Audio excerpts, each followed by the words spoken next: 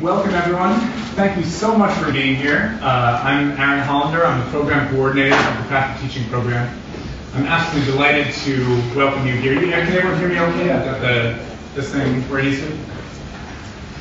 I'm delighted to welcome everyone, students, faculty, staff, friends of the Divinity School, alumni, and very special guests to this celebration of the program's 5th anniversary. In these years since our very first Dean Seminar in winter of 2012, the Craft Teaching program has hosted over 100 pedagogy workshops, which have been attended by 226 students, 24 of whom have earned their certification in the craft of teaching. I'll talk a little bit more about that later. We have just a short program for you this afternoon. It shouldn't be any longer than half an hour. I'd encourage you, if you'd be more comfortable, to find a seat. We have some more seats. If there aren't enough, there are more seats outside in the closet, but feel free just to gather around as you see fit. Before I introduce our first speaker, I have just a couple of acknowledgments. This celebration wouldn't be possible without the collaboration of the Divinity Students Association, the Dean's Office, and its wonderful staff, and the Divinity School Alumni Affairs, all of whom make, they're crucial partners of the craft of teaching and make what we do possible. So thank you to all of you.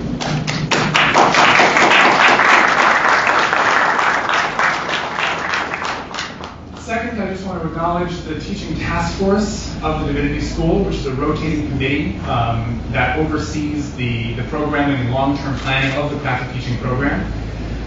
This year, the Teaching Task Force is composed of Dean Richard Rosengarten, Dean Terry Owens, Professor Simeon Chevelle, Professor Josh Elsner, as well as our interim director for the undergraduate program in Religious Studies, Emily Cruz, and myself and our associate coordinator for the craft of teaching, Maureen Kelly, over here, who's just completed her written exams.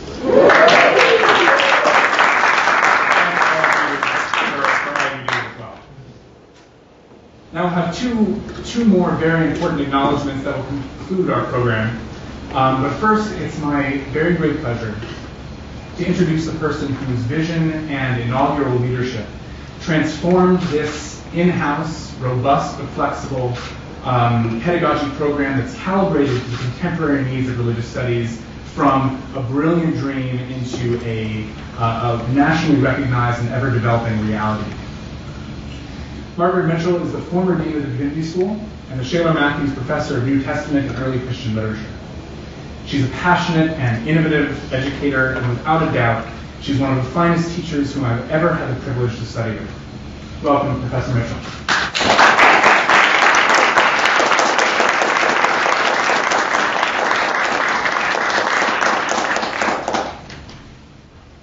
Thank you, Aaron. Well, I'm not speaking as the founder of the program. I'm speaking as an eyewitness from the beginning. As the evangelist Luke would put it, in authoritates apartes. The genesis of the craft of teaching program began with a simple question: how to ensure that the Divinity School's graduates will have the tools, experience, and sensibilities to be outstanding educators across the landscape of higher education and a range of other professions in society. Partly this was a concern for our students, each of them, and their futures.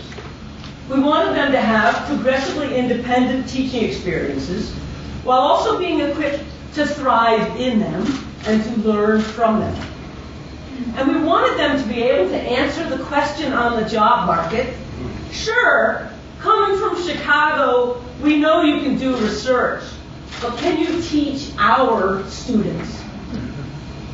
And partly it was grounded in the larger picture of the future of our field and its importance for humanistic inquiry, for public policy, for civil life, as well as into its own propagation. At orientation between 2010 and 2015, I would ask the incoming class, how many of you are here because of an outstanding undergraduate or graduate instructor? Maybe I'll ask it now. How many of you are here because of an outstanding instructor? And I'm in your company as well. Her name was Jean McGowan. We decided from the beginning that the program should be founded on the following main principles. It must be integral to the academic program, knitted into it, and truly intellectually grounded, rigorous, and lively. Not an add-on, not just another thing to do, and not a burden, but an excitement. Second, it must be attuned to the great variety of work done here and in the academic study of religion, in terms of subject matter, defined by religious traditions, or subjects, or periods of time, or types of source materials, literary, artistic, ritual, music, etc. Must be attuned to difference in discipline, history, philosophy, literary studies, anthropology, sociology, etc., and also to the range of methodologies represented in Swift Hall for the work that we do. Third, it must not just be theoretical, but practical. Not just hypothetical, but real. How, when, and where, and to what kinds of students, and for what kinds of purposes do we teach the study of religion? And fourth, it must not only describe the state of teaching, but it must provide critical tools, or tools for critical analysis toward changing the face of higher education today and into the future. As we looked around, we saw opportunities. First, Swift Hall is already a place of vibrant, ongoing conversation about our work, and many fine pedagogues on this faculty and elsewhere in the university eager to talk about how they envision and enact models of teaching and learning. Hence, the craft of teaching really is about being a bit more intentional and overt about things that go on here all the time. Second, our wider campus, and especially the Chicago Center for Teaching. Director Becky Chandler and now Director Bill Rando, who's here with us today, and its exceedingly valuable programming with which we could partner and collaborate in designing a religious studies particular focus.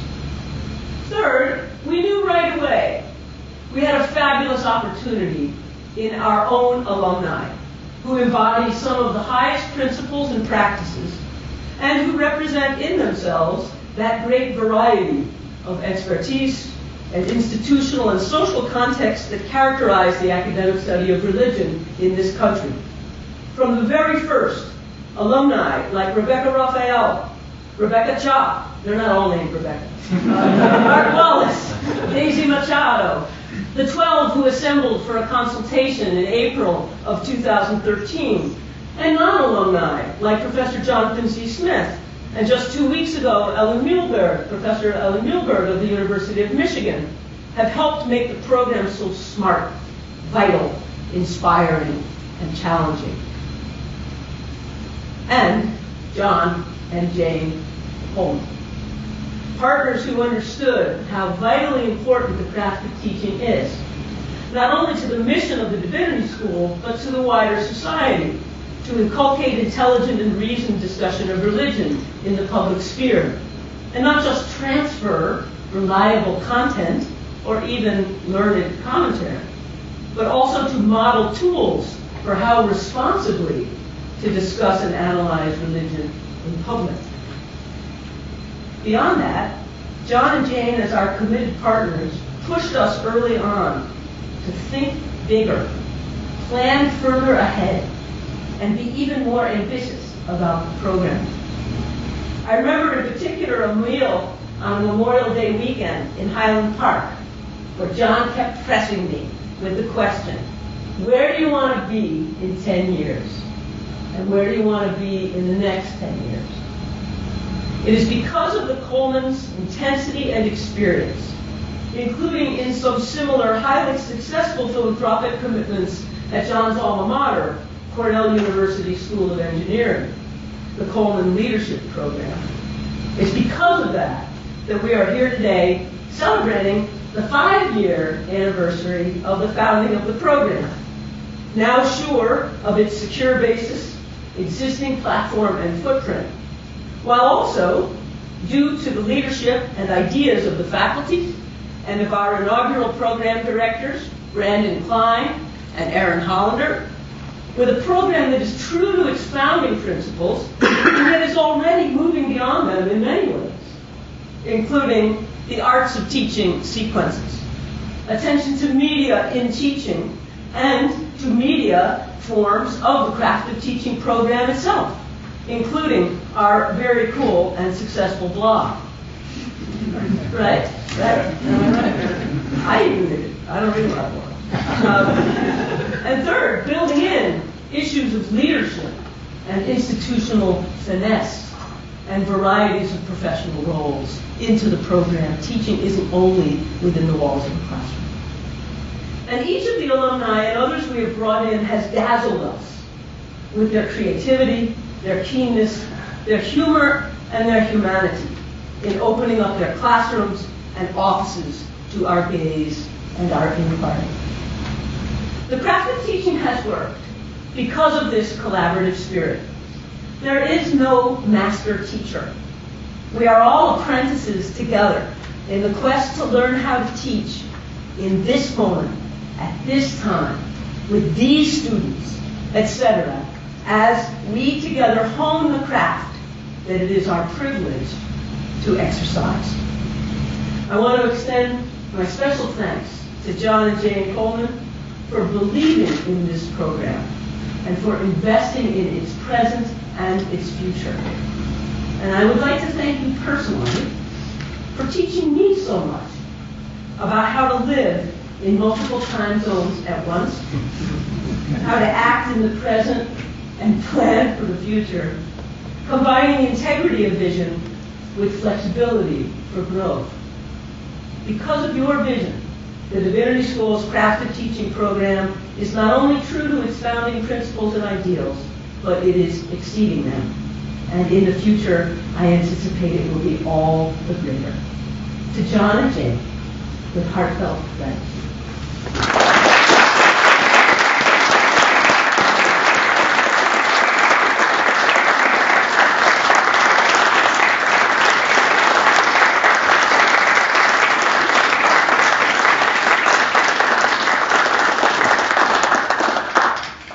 Our next speaker is William Rando, a renowned educator and scholar of pedagogy, who is now also the director of the Chicago Center for Teaching, after serving for many years as the founding director of the Yale Teaching Center. He is also an associate dean in the college and a truly valued partner for the Craft of Teaching program, guiding us in enhancing our programming and collaborating with us as we do so, contributing our resources to the overall strengthening of the cultivation of educators at the University of Chicago. Welcome, Dean Rando.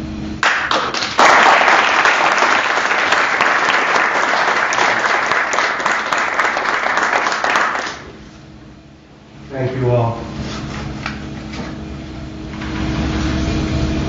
I want to start by thanking Dean Rosengarten for inviting me to be among you today for this wonderful celebration, and for giving me the chance, to do something that we don't always do as often as we should, which is just express our gratitude and warm feelings for the others on campus who make our experience all the more wonderful and rich just by being here.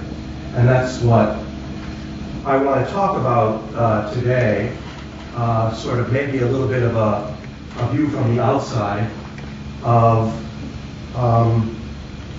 what I think having the Craft of Teaching program on this campus has meant to the whole university, which maybe you're not aware, but I'm going to try to sum that up.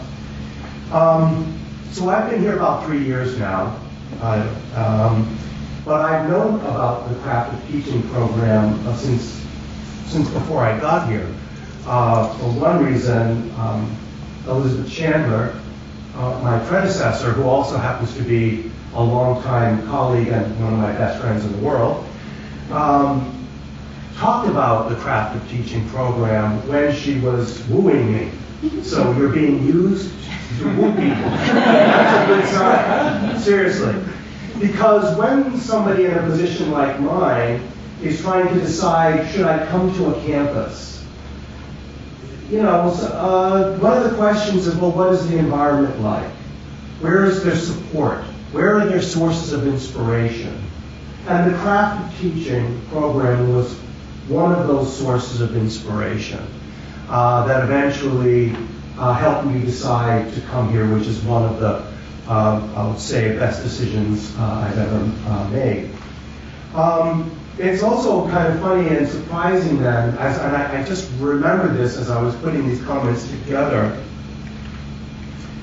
that the very first program of any kind that I went to on this campus was a craft of teaching program. It was on the fourth day that I was here. It was a Friday. And the craft of teaching program had invited Leah Shopkow from Indiana to come and lead a conversation called What Does It Mean to Think Like a Medievalist? And I knew of Leah's work because she's at the History Teaching Project at Indiana, and they do amazing stuff. And so 4 days here, and I came to a program run by the Craft Teaching Program. And all of the things that I had heard about the Craft Teaching Program, including in my conversations with Margaret, were shown to be true. It was a dynamic conversation. It was rigorous. It was interesting. It was challenging. Ideas were raised. Some remained. Some were left behind. It was great. And this is the kind of collaboration that Elizabeth had described to me that the Teaching Center had with the Craft of Teaching. I'm thrilled to say that since then, that collaboration has continued. And some of the most dynamic programs that the Center for Teaching has offered have been offered in collaboration with the Craft of Teaching. In 2015, we invited Craig Nelson here to give an incredible all-day workshop on the intellectual and ethical development of college students. And then in 2016, we invited Michele Di Pietro to come and do a half-day program on identity in the classroom. The point I really want to make here is that having the Craft of Teaching program on campus has enriched my ability to think about the variety of ways that we can think about what great teaching is. And it has made an enormous contribution to me, to my staff, and then to the larger university. But of all the contributions, I think, and this is more personally, of all the contributions the Craft of Teaching program has made, the greatest actually has just been in the people I've gotten to work with and the conversations I've had. And I'm talking about Brandon, who was the inaugural director, and Aaron. In each case, we would have meetings that were scheduled for 30 minutes, and they would inevitably go for 2 hours, because we had so much to talk about. And those conversations have deeply enriched my experience here. And I hope in the process, the experience of everyone who teaches at Chicago. So in sum, I just want to say that, so I've been teaching and in this business of running and building teaching centers for 30 years. And I've worked with many school or division or department-based teaching centers, mostly in medical schools and engineering schools, because they have a long tradition of that. The tradition is not as common in Divinity School, and it is a great uniqueness of the University of Chicago and the Divinity School here that we have such a program. And it's that in itself makes it stand out. But what makes it stand out even more, as as a school-based program is how this program, and Margaret alluded to this, has enhanced the culture of the place and the experience of everyone who teaches and learns within it.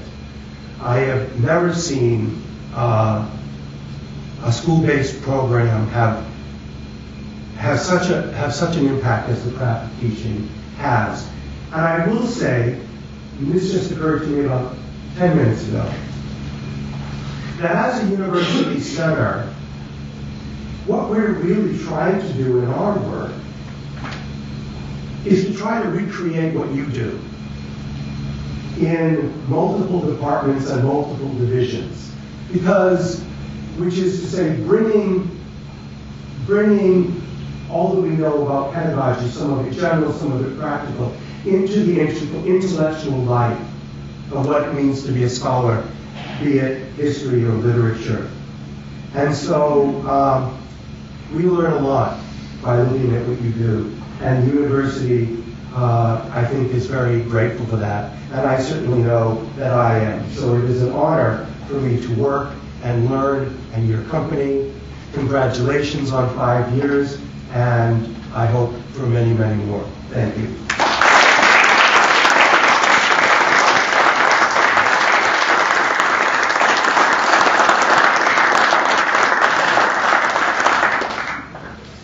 Our third speaker can't be with us in person today, but has sent along remarks for the occasion. And once you hear who this is, it's fitting in a way that she's sending her contribution from afar. Rebecca Raphael received her PhD from the Divinity School in 1997 and is now Associate Professor of Philosophy and Distinguished Service Professor in the Humanities at Texas State University. Professor Raphael has been involved in the craft of teaching in several key capacities. She was our Dean Seminar guest in autumn 2012. She participated in our graduate program teaching initiative sponsored by the Wabash Center. And she was the craft of teaching's inaugural blogger and virtual resident, helping us to expand the significance and the value of the program throughout the international alumni network and indeed throughout the field as a whole. Her remarks today will be read by Carolyn Anglim, President of the Divinity School Association. Welcome, Carolyn.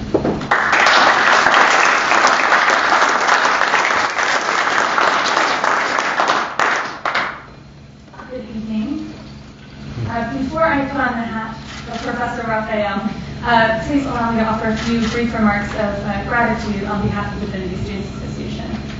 This will echo some of what Aaron has already said. But first, thank you, Dean Mitchell, for your vision and leadership in establishing the craft of teaching 5 years ago. And thank you to Dean Rosengarten and members of the administration who have continued to support and offer their commitment to this programming. I think I speak on behalf of many students, past and present, when I say that the craft of teaching is a unique and highly valued program here at Swift Hall. Second, I think that the craft of teaching, this is a more personal note, captures a principle of community leadership that has guided my own work in the Divinity Students Association. And that principle is simply that we are each responsible for creating the community that we wish to be a part of. And I think the craft of teaching is especially valuable to me because it takes that principle one step further. The structure of the program embodies the idea that we are, as future educators, responsible for the profession that we wish to be a part of. We don't just haphazardly stumble into this thing called education, although it's fair to say that the craft of teaching may not absolutely prevent us from stumbling.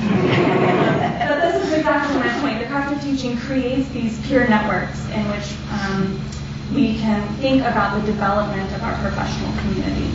So on that note, I want to thank Aaron and Maureen and Marshall and Brandon and the other student leaders that have so efficiently facilitated this space for communal learning and professional self-reflection. So now I will shift to the remarks prepared by Professor Rebecca Raphael from Texas State University. You may feel free to call me Professor for the remainder of the Her remarks are entitled On the Centrality of Curiosity. Dean Rosengarten invited me to write some reflections on the Craft of Teaching program on the occasion of its 5th anniversary. My involvement with the program in its first year came through Dean Mitchell, who asked me to give the Dean Seminar in autumn of 2012. My gratitude to her for that initial invitation is best expressed through what I have to say here about the program. In Hyde Park, calling something a conversation is sufficient commendation. But I want to be more specific about this conversation called the craft of teaching. For the person who gives a Dean Seminar, it is both retrospective on one's work as a teacher and also prospective toward the participants' future work as teachers. My engagement with the program has taken various forms over several years. The seminar, the Wabash workshop in April of 2013, and the blog. And through each of these, the program itself has sustained that retrospective and prospective reflection.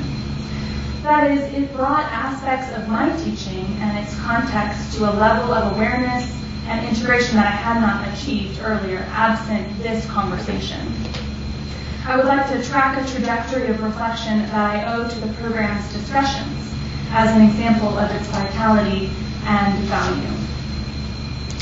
When Dean Mitchell invited me to give a Dean Seminar, the program was only 2 quarters old. At first, I was uncertain what to do. I guess they hoped we figured out how to teach, I remarked to a friend, for I still did not feel that I knew how. My motivation for advanced study was never a desire to teach or to mold others. I simply wanted to know, ideally everything. Bridging extreme curiosity to the social forms of the academy was not an easy task for me. While the first work part of my graduate school years went uneventfully, I struggled with whether I belonged in the academy. At the Dean Seminar, in the discussion period, I told a story about a discussion with one of my doctoral advisors. The academic part of the conversation over, I blurted out that I didn't think I belonged here. He replied, "Crescat scientia." The abrupt shift to Latin, I asked him to explain. Crescat scientia, the Chicago motto, knowledge for knowledge's sake. That's you. Oh, yeah, that is me. But at the time, I gave little thought to transmitting knowledge to teaching. So I came to teaching with the assumption that research and writing cultivated my knowledge, and teaching attempted to transmit knowledge. It's atypical enough mapping of the epistemic domain onto the conventional divisions of faculty life, research, teaching, and service. It's also wrong. Early in my career, I felt extremely frustrated with students who were poorly prepared and a few who expressed hostility to the intellect, especially to the academic study of religion. This felt like a bottleneck. I could not pass on knowledge if no one would accept the handoff. There is some truth in part of this view, but I found that I put the components together in an unproductive way. Tasked with rendering an account of my teaching to Divinity graduate students, I realized that saying what I just wrote above would not help them. So I focused instead on the practices I had developed to address the students I had. Then I saw that slowly over the years, I had found my way to a different practice under which lay a different basic image of teaching. The discussion of the Wabash workshop pushed me to articulate this. As I listened to faculty newer to teaching air the frustrations we all have, I formulated an observation about the different ways in which students can be ready or unready for our classes. Intellectual ability, prior preparation, socialization to the academic mores, and curiosity are independent variables and easy to conflate. Weak preparation is not a lack of ability, nor is good preparation necessarily high ability. So socialization to mores is not intelligence and can actually be superficial, and so on. And I realized, literally when I was sitting with the group in Swift Conference, that if I could pick only one of these in a student, it would be curiosity. A curious person I can teach, and do so in a way that will build up the other areas. Incurious people who have ability, preparation, and socialization become at best imitations of the surfaces of intellectual life. Curiosity provides the emotional commitment to know. From it, the inner voice of thought emerges. You can hear this inner voice, or the lack of it, in someone's writing. In his 1999 speech, The Perils of Indifference, Elie Wiesel argues that indifference is not a kind of response, but rather a non-response to the humanity of the suffering other. So perhaps the opposite of knowledge is not ignorance, but incuriosity, a refusal or suppression of the desire to know. If curiosity is the emotional binding to intellectual quest, that eager attention to the real, to the horizon of my current knowledge, then incuriosity, in turn, severs that connection. It is the intellectual correlate of indifference. Thus, my reconfigured account of teaching is this. Knowledge is always in people, or it's nowhere. Knowledge is not the real itself, but our modeling of it. We can only build up knowledge in ourselves through our own dialogue with the methods and traditions of modeling the real. And we can only build it up in others, our students, by working from who and where they already are. I do not mean this as a long way of saying student-centered, a pedagogy that I think fails adequately to turn students beyond themselves. It is rather a knowledge-centered approach for both teachers and students, but one that recognizes that we have to build where we are with the tools we have. If I don't teach the student before me because he or she does not already clear some bar of knowledge, then I am refusing to build knowledge in that person. Crescat ciencia or not? Perhaps wiser people than I have always known and practiced these things. In any case, the Craft of Teaching program has made me a better teacher. It has supplied for current students something that was lacking in my own graduate training, an extension of intellectual conversation to teaching, and thus a formative incorporation of that significant part of our lives into a broader intellectual project. It has created conversation across cohorts of the Divinity School, one that brings our habit of dialogic thought to teaching as an essential practice of a knowledge-seeking enterprise. The local and virtual facets of the program enrich and sustain this conversation. If I read the atmosphere of our world correctly, the practices of knowledge now face severe headwinds, and many of us are feeling our way to a response that will keep intellectual life alive and accessible. At least from wherever you are, foster curiosity and fight its opposite. In its 5 years of existence, the Craft of Teaching program has become one local community for doing so.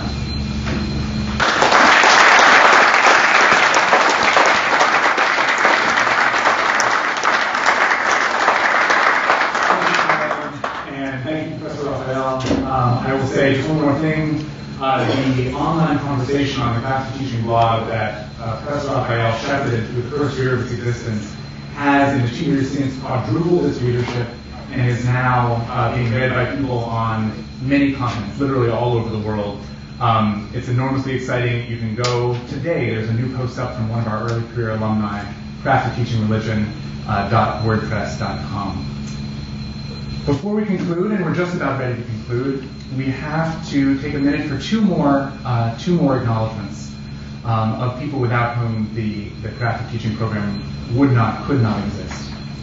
First, the students, whose dedication to the Craft of Teaching is the lifeblood of this program. It's because of them that the program thrives as part of the culture of the Divinity School day by day, week by week. As I mentioned, 226 different students have participated in these programs over the past 5 years.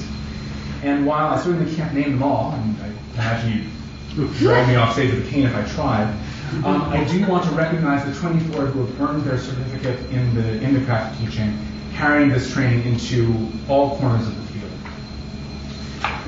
We have, in the last 5 years, certified students from every area of the Divinity School, almost every area of the Divinity School. And they are from Anthropology and Sociology of Religion, Aisha Polo. From Bible, Kelly Gardner, Sunyoung Kim, Andrew Langford, Jordan Skornick, Romulus Second. From Ethics, Michelle Chevalier, Willow Langell Swenson. From History of Christianity, Sean Hannon. From History of Judaism, Eric Dreff. From History of Religions, Charles Preston. From Islamic Studies, Elizabeth Sartell. From Philosophy of Religion, Joseph Steininger, Jason Cather, Russell Johnson, and Anil Mundra. From Religion and Literature, Yulia Tsutsarova. From Theology, Mariam Laduba, Tarek Al-Gendi, Ekaterina Lomperis, and myself. We have now 3 more to add to those ranks who are here with us. They'll receive their certificates in person. So I'd like to ask you as I read your name to come on up and get your certificate, and then we can acknowledge all of these students and, by extension, everyone who's participated in the craft of teaching after that. So first, Cameron Ferguson from the Bible program.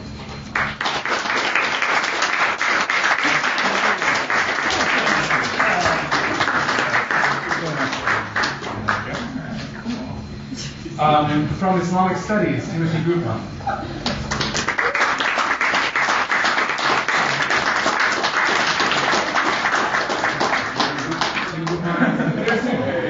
Come on up.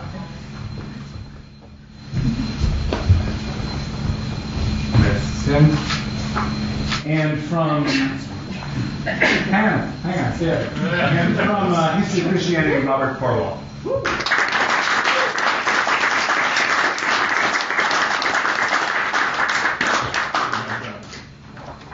Thank you all. I don't know really what we're doing, but maybe just a photo.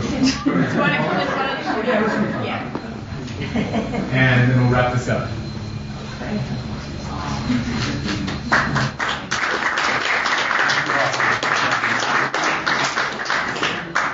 Now, if your name wasn't read, we have many more exciting programs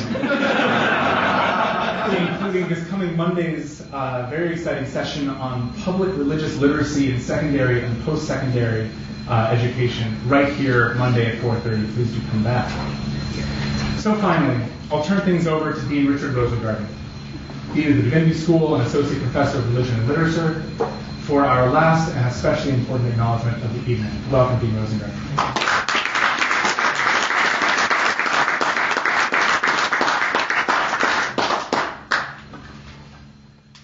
I'm really good at spelling things. And you also know how really good I am at being brief. But I have 2 things to say. First of all, I have a gift to give, and then I have a toast to offer. But before that, because he's in the room, I want to say there is one more religion and literature person who got his teaching certificate, and that's John Howell. And I think we should acknowledge him.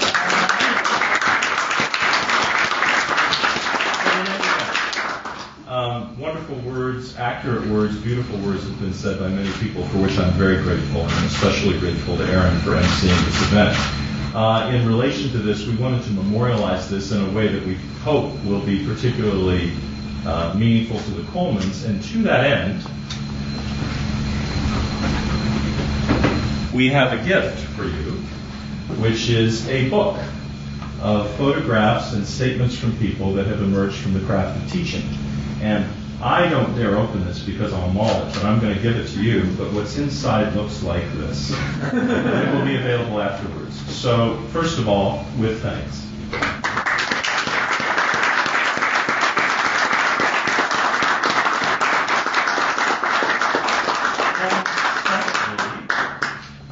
I want all of you to join me in raising a glass. John Coleman and Jane Coleman have been in my life for 16 years, and it's been pretty great to know them for all this time and to have their presence. The way I think of John and Jane Coleman is actually a slight addition to Rebecca Raphael's remarks, which is the university's motto, Crescat Scientia Vita Exquolatur, has that little caesura in the middle, and they're the ones who make the caesura go together. Belief in knowledge to enhance life. And I want to say thank you for bridging the caesura for us. Good job, Jane.